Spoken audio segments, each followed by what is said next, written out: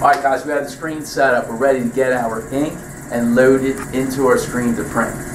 We're using plastisol inks. Plastisol inks must be cured at 320 to 330 degrees Fahrenheit. They never air dry. They also do not dissolve with water, so we need a special solvent, TS305, to clean it. And we also need hand cleaner to clean our hands when we get ink on our hands.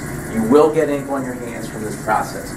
So I'm going to go to the ink cabinet and grab the color ink I want. So I'm going to grab purple, and I'm going to get an ink knife from our tool board, okay? And I'm going to walk over to the screen. Now, I got some newspaper laid out. Newspaper's next to our yellow flammable cabinet. I'm going to take the lid off of the ink, put it on my newspaper, okay? Bring your container to the screen. I've lowered the screen. Don't keep your screen up here. Lower it, okay? Take your ink knife, okay? I like to call it the spaghetti twirl. If I twirl my ink, I should be able to control it like that, okay? And spread it out like peanut butter, like you're making the peanut butter and jelly sandwich, spreading the peanut butter on the bread, okay? Nice and flat with the ink knife. Don't poke your screen with the ink knife. It is metal. It will poke a hole in your screen. So nice even spread. You can go bottom of your image or the top, wherever you have room, okay? I have plenty of room at the bottom in this case, so I'm just going to put it at the bottom, okay? I scrape the ink knife off, keep the handle clean, okay? And then I rest my ink knife on the lid so the handle remains clean. Do not dunk the ink knife into the ink. It will be a hot mess because it's going to be like quicksand. The thing gets gobbled up and there's ink all over the handle. Now our hand cleaner is over at the sink. This is our hand cleaner. Image Star Ultimate Hand Cleaner. It smells delightful. A little dab will do. You squeeze a little bit on your hand. The key is your hand needs to be dry, okay? So on your dry hands, rub that stuff in, okay? Now I have some ink from that inkjet printer that I had to reload on my hands, and that stuff is strong, so I don't know if that black is going to come off my hands right now. But I'm rubbing that in. There's a little bit of pumice in there.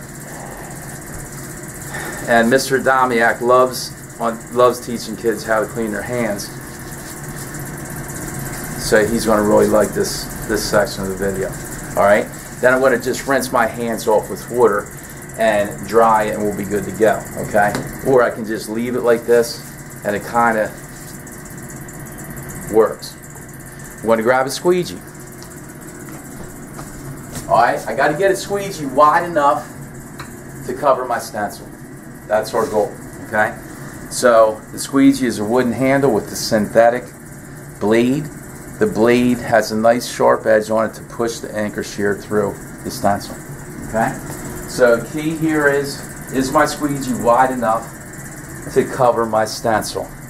And you can see I got at least an inch on the left and right, so that's a good size squeegee to use for this design. Tuck it under the black knobs of the screen press so that it will not fall forward. A lot of kids just put it like this, okay?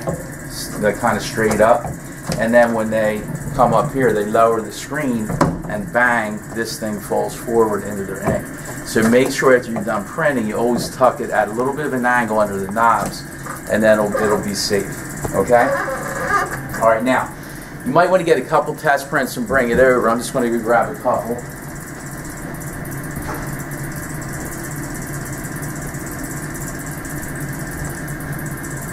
And I'm ready to print. I can print on the one where we drew the lines, that's no problem.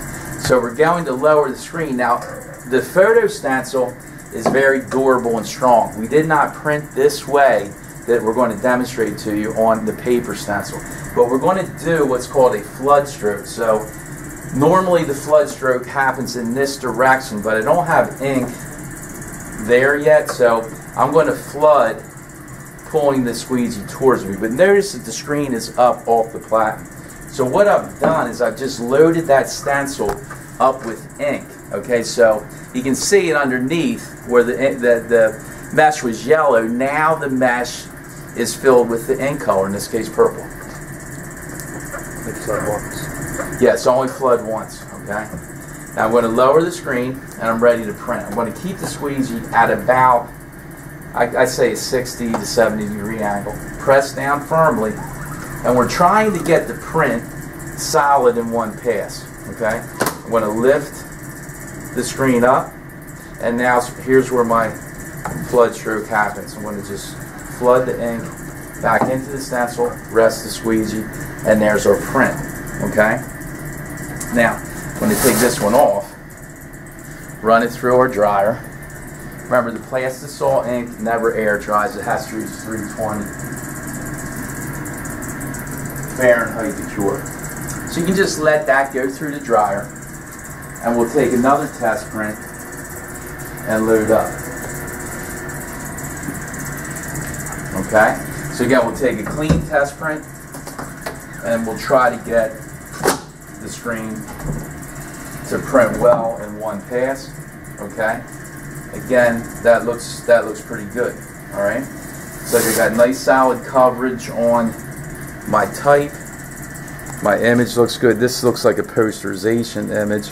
It's not a grayscale, so it's got a few dots in there, but it looks pretty good. Okay. Now I want to show you something that may happen, and you know this from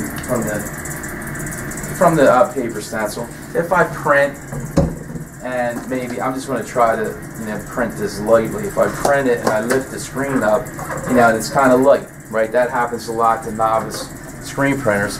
I'm just going to bring the screen down again. I have a registration system that allows the screen to come down in the exact same position. So you don't want to take your shirt off at this point. You want to make sure you have a good print. So I'm going to bring the screen down and print it the second time. Your goal would be to print a quality print with no more than 2 passes, because the more you print, the more chance you're going to have of messing something up. Okay? Alright, so we look good. Now we're ready to do the t-shirt. We like to put your t-shirts on your computer, okay? Because that's a relatively clean spot. It should be clean. So you'll ask your teacher for the size shirt you want. We give you one white shirt. And again, you may be bringing shirts in. That's your prerogative. So we're going to take the shirt. Now this is an XL. We centered our image on the platen. So we want to get an image that is centered on our t-shirt. So we have to load the shirt up centered and straight. Now this is tough because it's the first, maybe your second time you printed a shirt with the paper stencil. And this is an XL, so this is going to be the most difficult because it's got a lot of fabric hanging off. I look at the sleeve hems, okay? Are they hanging off of the edge of the platen the same distance? That's how I gauge it. So I visualize it. Some kids will get a ruler out and measure it. I don't think you have to get that precise, but as long as you can visualize that sleeve hem and the platen as the same distance, you're good, okay? Now the other issue is, as I pull the shirt up towards me, the image is getting further away from the collar. I like to go 3 to 4 fingers to from the collar to the top of my image. So the way to check that, squat down from the side and look at your stencil. I'm bringing it down, but I'm not letting the screen touch the shirt. Okay, and the top of the hair is about there. Okay, this is kind of a different design because the type is not really centered. It's kind of off to the side. So maybe I just want to lower it a little bit, so I'll pull the shirt towards me a touch. Okay, if I wanted to get it closer to the collar, I would pull the shirt up more. Okay, so I'm centered. I'm at the height that I want.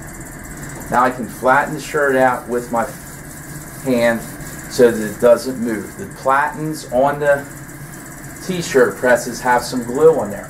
Okay, if your platen doesn't feel tacky, ask your teacher and they'll add some t-shirt adhesive to it so the shirt does not move. That is a must for a quality print. All right, so now we're ready to print. I'm just going to lower the screen. It's already flooded. Again, handle the screen out here. You notice that I like to handle the screen out here because you're not going to have ink on there. All right, sometimes if you're new printing, you might have ink up here, from the printing process because you're not used to containing the ink. but handle the screen here on the corners, and there's less likelihood of you getting ink on your hands. Your hands must remain clean, and your squeegee must remain clean during the printing process. So I'm going to print, lift the screen, okay, flood, and there's my t-shirt, okay. So again, I have an image that is centered. It's straight on my t-shirt. I've loaded my t-shirt up centered. That should yield and produce a quality design. So I'm going to lift the shirt under the collar and under the tail of the shirt. Let it free up from the glue. See, I just let it pop. I pop and drop is what I call it. Pop and let it drop. I'm going to grab it up by the shoulder hems, keep it flat as I bring it over to the t-shirt dryer. And this is where the curing happens. Okay. And again, your hands should be clean at this point. If for some reason they're not, maybe you have a friend in class, you want to say, hey, can you go grab my t-shirt and put it on my computer? Or you can just let it drop in the bin and then go wash your hands and pick it up. So that is how you produce and print a quality t-shirt.